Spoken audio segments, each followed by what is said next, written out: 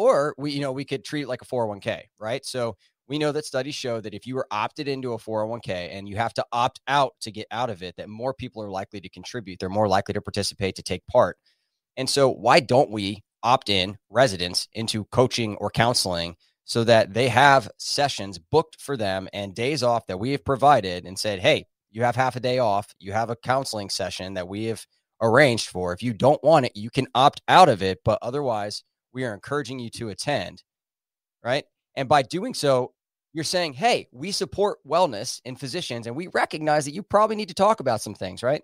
And by doing that, you're not stigmatizing it. You're not saying, hey, opt into this if you need it, broken physician. You're saying, hey, we're all broken to some extent. We all need to talk about things. And hey, even when things are going well, it's usually really helpful to talk to someone else. And which, comes up in coaching all the time, like, hey, I'm not burned out. Is this for me? I'm like, yes.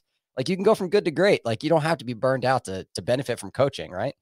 And so until our paradigm, our perspective on wellness becomes proactive, and we are not only saying with our words that we care about this, but we're actually building programs and solutions that show that, it's not going to change. But if we had program directors, assistant program directors, leaders in healthcare out there that made this normal, that made it expected to take care of yourself, and that they did that by actually building processes that showed that they did, like the one I just mentioned, like that's going to help a ton, because right now it's all just lip service. It's all lip service. And